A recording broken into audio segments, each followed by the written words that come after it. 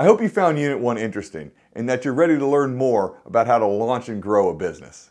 Each step, from learning how to ensure that you have the right people working on your team, to creating a business plan, to financing your new business venture and beyond, will be explored in detail in the remaining units.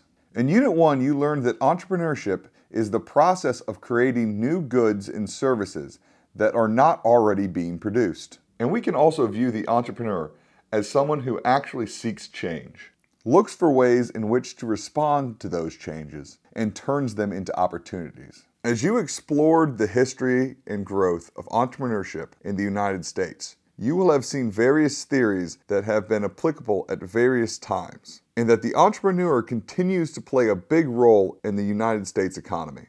But having an idea and recognizing how to turn that idea into an opportunity is a bit more complicated. You can't do it alone. Which brings us to Unit 2, where we will learn how to build a team which will grow your business.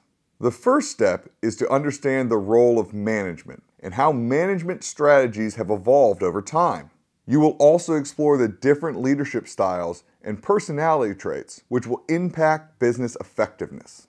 The video about corporate culture is important because it highlights the impact the overall environment of an organization has on the ways in which people will carry out their tasks and responsibilities. You will explore the world of how to hire good employees and how to build effective teams for your organization. You will also learn how conflict among team members can actually benefit team performance and how to address those conflicts. As you work through the unit resources, be sure to take notes and refer to them often.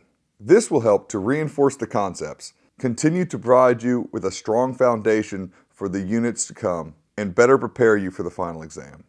Congratulations on completing Unit 1 of this course. Good luck on Unit 2, and we'll see you here again before Unit 3.